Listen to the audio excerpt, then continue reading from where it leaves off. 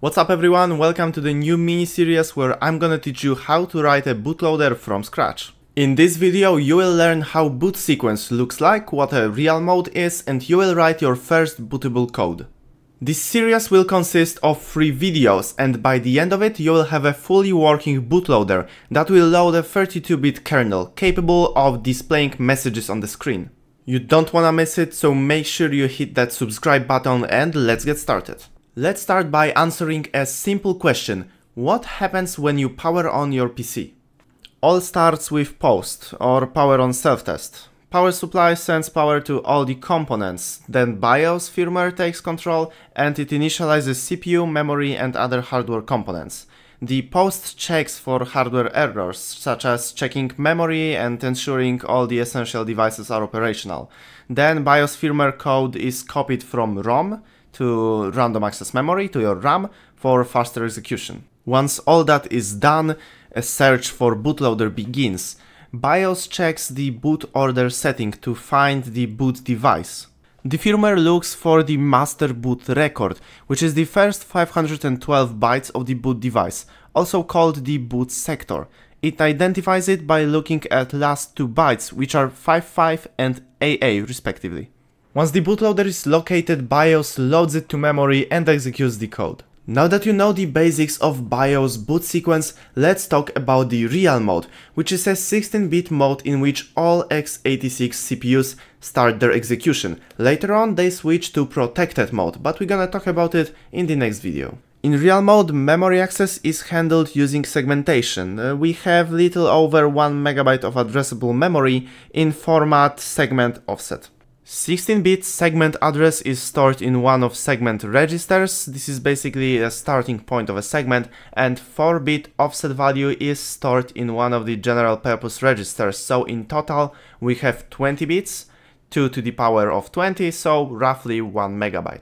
To calculate a physical address you can use this equation. We are taking the base address of a segment, multiplying it by 16, which is equivalent to shift left by 4 operations. So we are sort of making space for the offset. This is like an explanation for those who don't really get the hexadecimal math.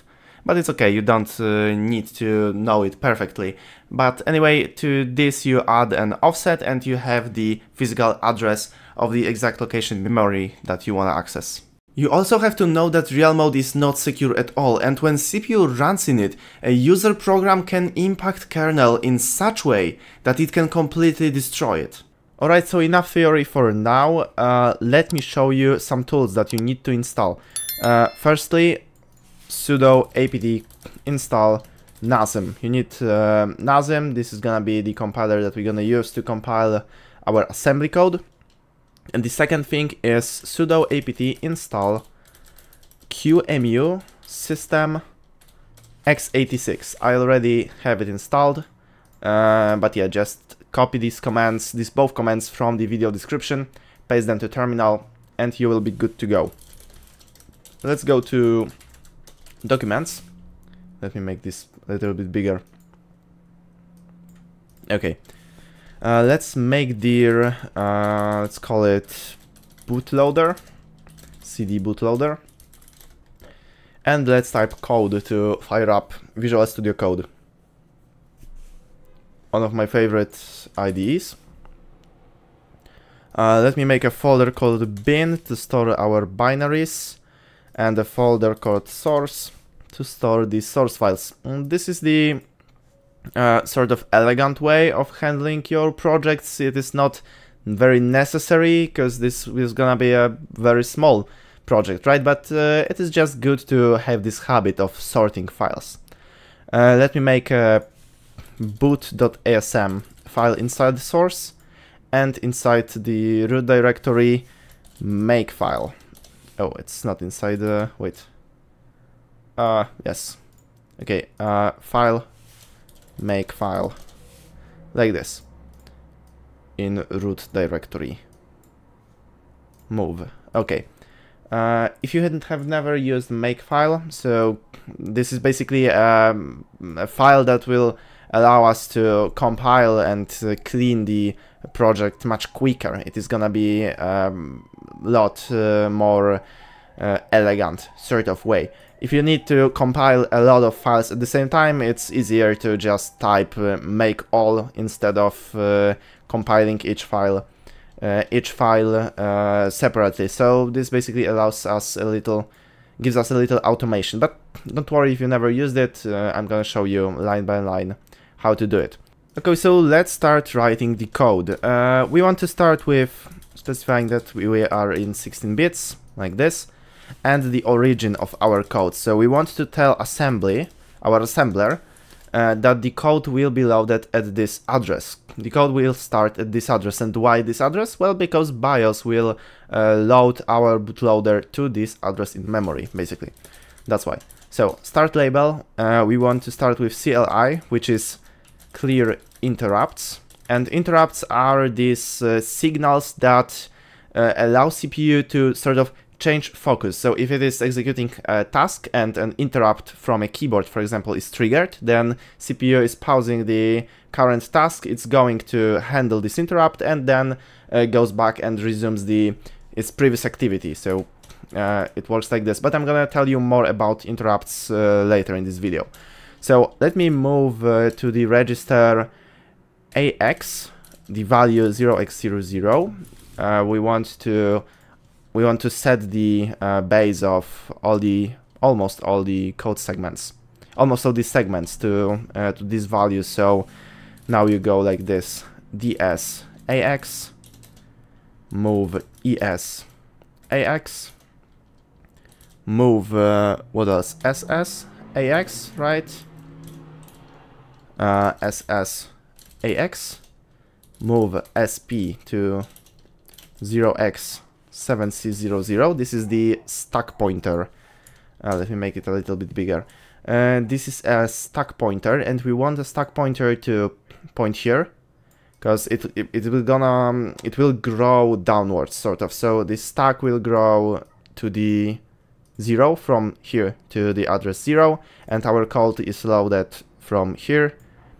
Starts here. So you just have to imagine it, sort of. Imagine a table, and you have this 0 level, you have this 07C00 level, so our stack will grow here, and our code starts here and goes up, sort of.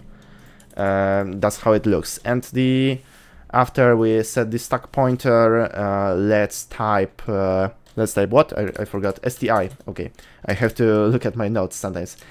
STI will enable interrupts back. So yeah, interrupts. Okay, because this is basically also disable interrupts. Like, not only clearing it, but it makes CPU not care about any interrupts. We don't want it. We don't want this setting to be interrupted in any way. And now let's move to the register SI or message. And we don't have a message yet. So MSG is gonna be the word hello world, like this, with an exclamation mark and 0, because we need to end a string with a null character. Great, actually let's make it db, not dw. And that should be all for now. Okay, maybe not all for now, because now we just we did a basic setup, right? And what do we want to do now is to print this message. But there is no function like print, like in C. You can just print F and specify your string here, right? But there is nothing like this when you have no operating system, you have no libraries, no nothing. So how do you print it? Well, BIOS takes care of it. So let's take a closer look at what BIOS actually is. Basic input-output system offers some low-level services called functions that are very handy during boot up process. In real mode, we can access them via software interrupts. Here you can see some common functions and a little setup they require to work. Right now we want to be able to print characters to the screen, so we're gonna use 0x10 function with AH register set to 0xe. Okay, so let's make this simple loop here. Label print. We want to start by typing instruction load SB, which basically loads byte at address DSSI to AL register and increments SI. So here at this address, remember this formatting that I showed you before, segment offset. At this address is our first letter. So after we do load SB, it will load H, capital H to AL register, and it will increment SI, so now it points here. Nice. So let's compare AL with 0, because if AL is a null character, then we want to jump to done, which is another label. Let's put it here. And in done we want to clear interrupts, and we want to halt, which basically means stop CPU, stop further CPU execution. I think this is a correct description. It will basically stop the execution, right? Alright, but if it is not a null character, then we want to move to the register AH our value 0x0e. We want to int 0x10, so we want to call BIOS to print this character, and then we want to unconditionally jump to print. Why? Because we need to do it sort of a couple times to print a whole sentence. So as the last thing, remember we need these 2 bytes at the end, 511th and 512 bytes. They need to be AA55 in this order, because it is in little endian, right? So you need to kinda do it like this: 0x AA55. Of course, when we'll inspect it in hex editor, it will be in reverse. But yeah, this is just the little endian notation. So you do it like this, but there is a little catch, actually, DW, not DB. There's a little catch, because we need to put them at this exact location, but of course this code is not 510 bytes, so we need to put some more characters here. We're gonna do it with times 510 minus $sign minus double dollar sign db0, like this. And it will basically fill this space here with zeros until you reach 510. So basically, what can we do now? Go to Makefile, type all, tab. This tab is super important here. nasm-f bin source boot.asm output bin boot.bin, like this, and let's make clean. Also tab rm-f bin boot.bin.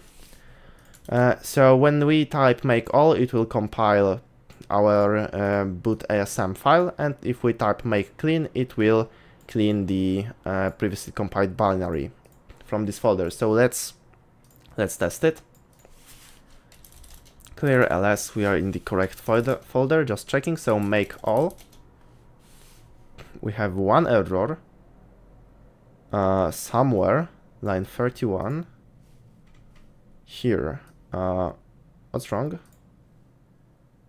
Oh, there shouldn't be a comma here. I think this is why. Yes, okay. So as you can see, it was successfully compiled. If you go to bin, you can see we have this boot.bin. So now let's type bless boot.bin. Bless is a very nice hex editor. You can download it by typing sudo, oh wait, I need new terminal, sudo apt install bless, just like this, and it will install bless for you. So let's go back to bless, and at the bottom you can see we have 55AA. exactly at 511th and 512th byte. So let's test the code, right? If it really prints what we want it to print. So QEMU system x86_64-HDA and boot.bin. This is our file. Press enter, and as you can see, we have this beautiful message, hello world. So hopefully you have a little taste of what's coming, and in the next video I'm gonna introduce you to JDT, which is a global descriptor table, and we're gonna play more with interrupts. So subscribe, you don't wanna miss it, and see you soon.